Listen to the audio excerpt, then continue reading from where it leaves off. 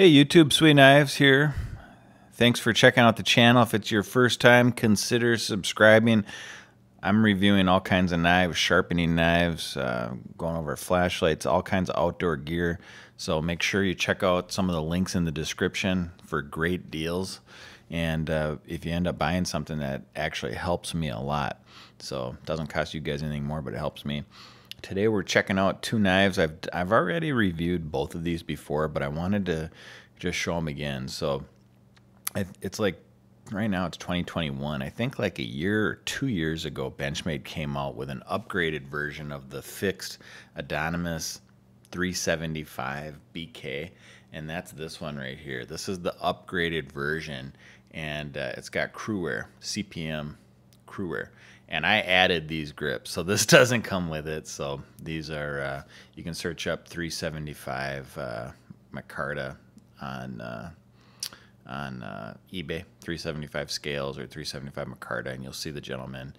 Apal is the guy that he does them. In fact, you can check out some of my other videos. I've made entire videos on this, so that's not the point of this video. The point of this video is to go over some of the differences between the old version, which was the 375, and I'll just show you this right here so you can see. This is the 375 BK right here, and the one on the bottom is the 375 BK-1. And so Benchmade's moving to this new steel, the Cruwear, and it's supposed to be a little bit better. But here's the thing, the D2 version held up amazingly well over all those years with the military and everything else. So I'm going to just show you some of the differences right off the bat. So this is the old one, and on the old one they had these cutouts here where you could cut, and this part here was sharpened on the tip. So that's one of the big differences other than the steel. On this one, it's ground a little bit, but it's not sharp. So you just have one sharpened side of the blade. And so that's kind of the main difference. The other big difference is if we hold up the design, you can see the thicknesses in the steel. The thicknesses are about the same. This Cruwear might be a hair thicker, but I don't think it really is. Pretty much everything matches up.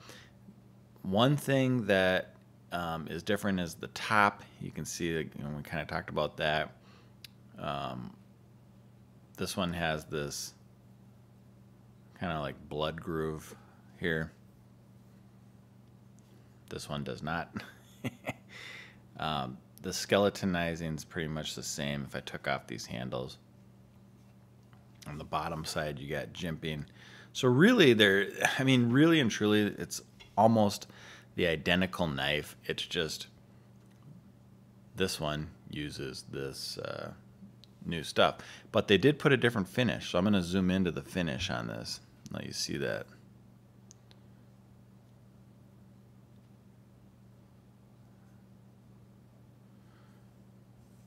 Smooth, smooth.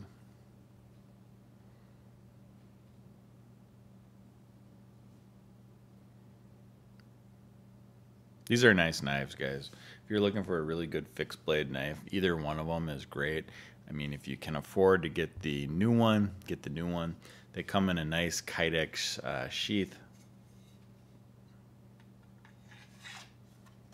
and they fit really nice, and they come with all kinds of other stuff in the box. You can make your own handle, you can attach this, and you can attach the configurations here. So these are just, I like these a lot.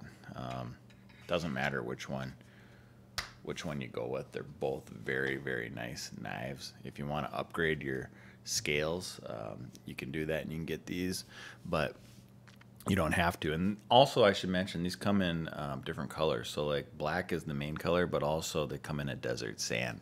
So you could get the desert sand variation as well. That's it, guys. Real straight, real simple. Appreciate you checking out the channel. Don't forget to check out some of my other videos. There'll be links coming up here in about 10 seconds. Just click on some of those. I mean, there's a lot of good stuff coming out, and I got a lot more knives to review. So thanks a lot. Have a great day. Bye-bye.